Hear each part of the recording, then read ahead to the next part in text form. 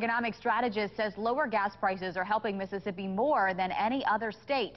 16 WAPT's Bert Case explains why the Magnolia State's jump is bigger than anywhere else. Right now, gasoline is averaging less than $2 a gallon statewide. Now, the state economist says Mississippi is getting more out of these low prices than anyone else. We are a relatively poor state, so gasoline represents a larger share of our monthly budget. Economist Darren Webb says $2 gas is already contributing to an economic turnaround. That means growing the sales and income tax for the state.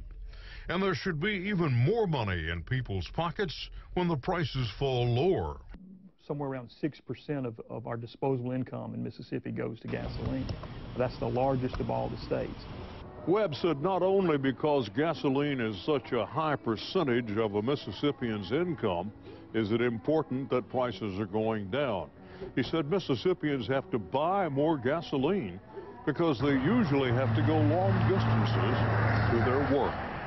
And the low cost is helping everybody. For K16 WAPT News in downtown Jackson. And we want to give you a look at where gas prices stand tonight. Here in the capital city, the average sits at $1.93 a gallon.